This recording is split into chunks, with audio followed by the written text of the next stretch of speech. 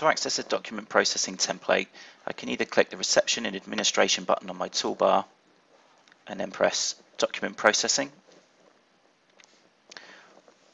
or for quicker access I can add it to my F12 Favorites key. So here I can press F12 and now D and go straight into the template. And there's some instructions on how to configure your favorites on the frequently asked questions section of our website.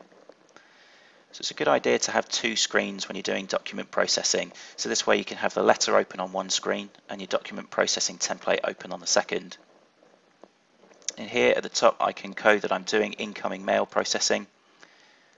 And then I have quick areas here where I can record any admission to or discharge to codes, any seen in or by, and any follow-up codes.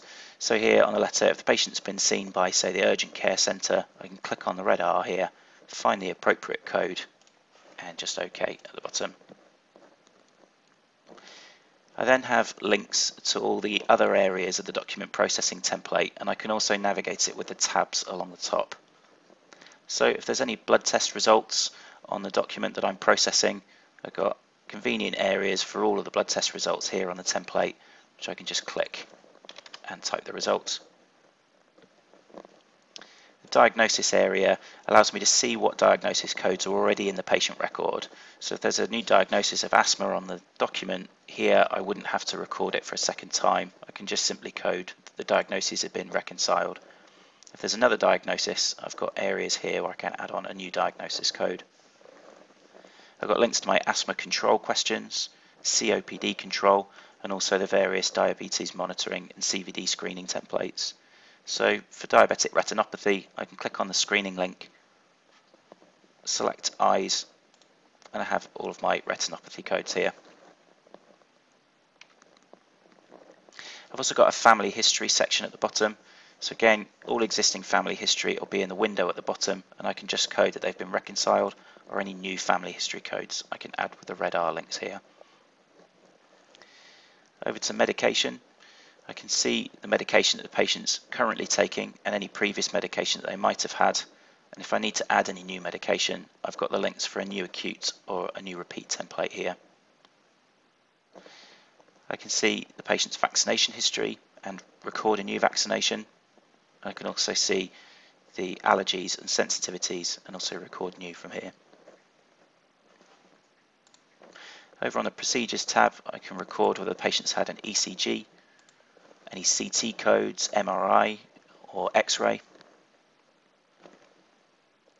Over to Scores, if there's a new Audit C score on the document I'm processing or a PHQ-9, I can easily record it here.